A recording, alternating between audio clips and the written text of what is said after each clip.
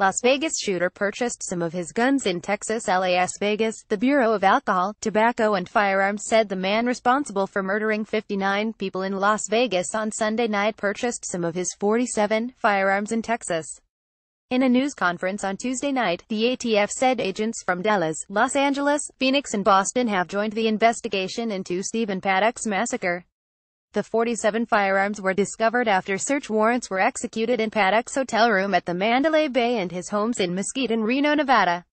The weapons were purchased in California, Nevada, Texas and Utah. According to the ATF, investigators said there were 12 volleys of gunfire on Sunday night spread over 9 to 11 minutes, all of it aimed at concertgoers attending the annual Route 91 Harvest Festival across Las Vegas Boulevard.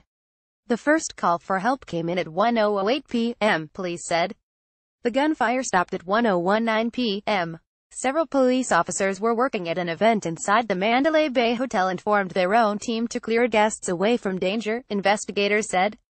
This afternoon, Clark County, Nevada Sheriff Joe Lombardo revealed that Paddock had a small camera positioned on a room service tray outside his room and a second camera attached to the peephole to warn him if officers were closing in.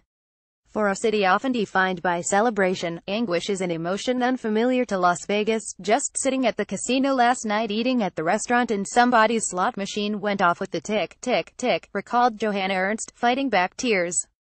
I thought I was going to die and die alone with nobody by me. She was at that concert Sunday night and still wears her wristband. Until everybody is out of the hospital, I'm going to keep it on.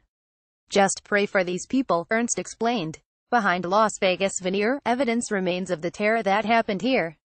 32 floors up at the Mandalay Bay, 2 windows are still shattered from where Paddock opened fire. On the ground, the FBI took over Tuesday documenting the scene, and just a couple hours ago, police reopened the southbound stretch of the strip closest to the crime scene. I think we have to get ahead of these issues, and there is a way if we look for the warning signs, said Wayne Nance, who has studied mass shootings and profiled killers.